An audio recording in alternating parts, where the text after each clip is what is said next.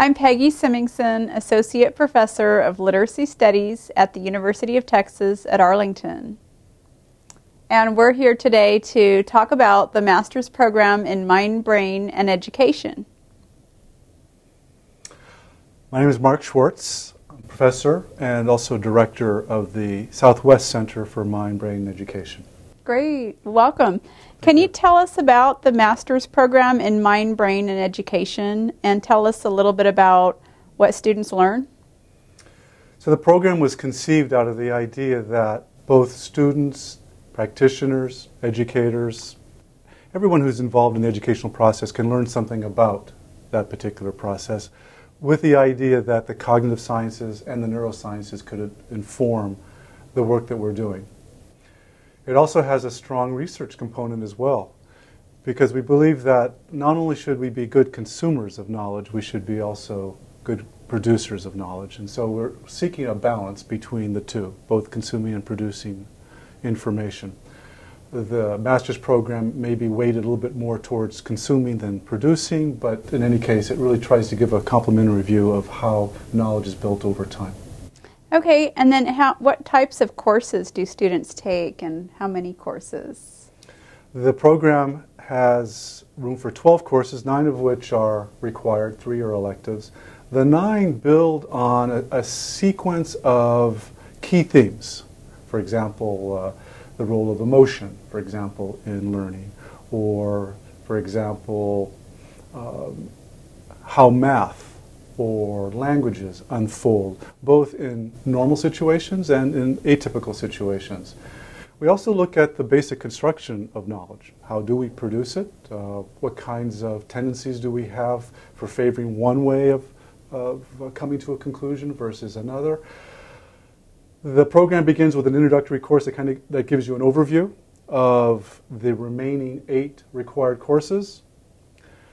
And then the remaining 3 are, as I mentioned, electives, 2 of which come from a prescribed list, and the very last one is from a general, really all the courses that the university offers that might fit the students' particular needs. I might add that this is a part-time program, so students are here twice a week in the evenings, 5:30 to 8. So this is a program that is accomplished in 2 years after work hours. Okay, great.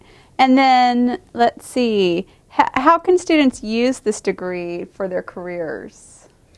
So that's the question that students ask me all the time. The traditional way that I have been answering this question is that it certainly makes you a much more powerful educator. You understand the educational process better, that is from the student's point of view and from your own point of view, the educator's point of view. And so that in itself makes you a powerful member of the educational community. But some of my students have taken the basic principles of mind-brain education, these ideas of the learning process, and to apply them in new areas. For example, I have students who are working in museum settings now, another student who is working in a hospital. In both of these contexts, there are, in this case, children involved, children who, well, in the museum context, who are coming for a learning experience, but in the hospital context, children who are there for reasons that are taking them out of school and maybe denying them the opportunity for an educational experience. So there's an opportunity for MBE to weave in an educational experience into children who are both in inpatient and outpatient care. So those are 2 areas outside of what I would consider maybe a traditional way of using the MBE degree. What I guess I'd like to convey is that wherever there's a learning opportunity, so I've just mentioned 3, but you can imagine any situation where there are individuals together trying to learn something, the principles of MBE apply, and the degree then generally would be a very useful tool. Okay, thanks. And then finally, how can students find out more about the program? Who can they contact? Well, going directly online to the university, of course, and then to the college, and then the MBE program is featured on the website. Contacting me. I'm also easily found through the UTA faculty web search. Directory. Okay. Directory, yes. Great. Those are 2 ways that come to mind. Thanks, Dr. Schwartz. Yes, thank you.